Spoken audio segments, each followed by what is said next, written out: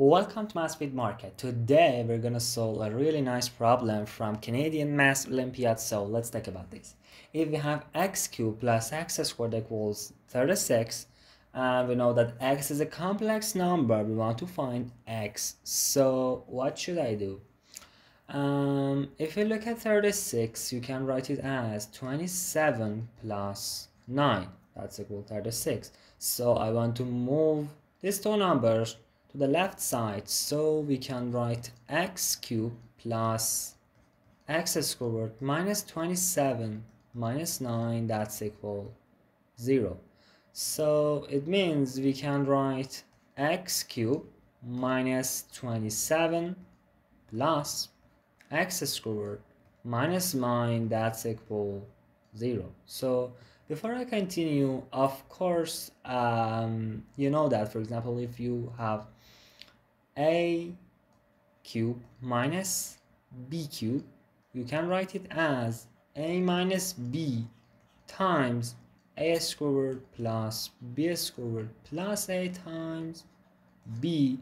And for example, if you have a squared minus b squared, you can write it as a minus b times a plus b. So if we look at this really nice equation, we can write it as x cubed minus 3 cubed plus x squared minus 3 squared, that's equal 0. So if we look at the first one, that's, for example, a cubed plus minus b cubed. So of course you can write it as x minus 3 times x squared plus 3 squared, that's equal 9, plus 3 times x, and yeah, plus if you look at the second one, we have x squared minus 3 squared. So you can write it as x minus 3 times x plus 3, that's equal 0. So it means if you look at this one, x minus 3 and x minus 3, we can factor them and write it as x minus 3, and write the second part. We have x squared plus 3x plus 9 plus x plus 3.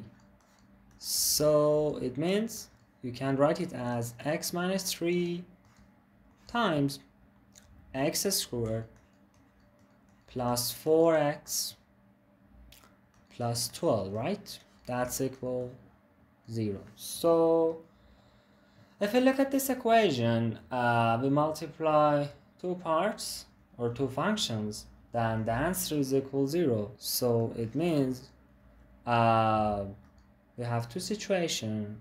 The first one is, for example, you can write x minus 3, that's equal 0. So the answer x will be equal 3, that's a real number.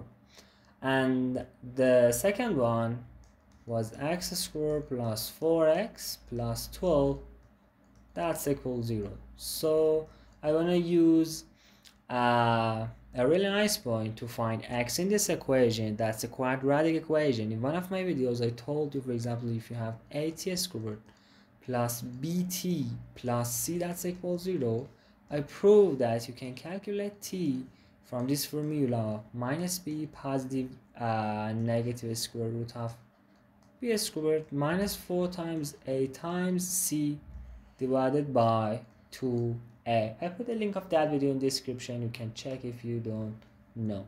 So in this case, a is equal 1, b 4, and c 12. So it means the x will be equal minus b minus 4 positive and negative square root of b squared, that's equal 16 minus 4 times a, that's equal 1, times c, that's 12, divided by 2. So the answer will be equal 16 minus 48, that's equal minus square root of minus 32, I think, yeah, minus 4 positive and negative square root of negative 32. Yeah, that's right, divided by 2. And of course, you know that the square root of negative 32, you can write it as I square root of 32. And you know that the square root of 32 is 4 times square root of 2. So the final answer will be equal negative 2, positive, and negative 2 square root of 2 times I, right? Yes, that's it. And we had 3 solutions for our main equation. If you like the video, don't forget to subscribe to the channel, don't forget to like the video, and thanks for watching.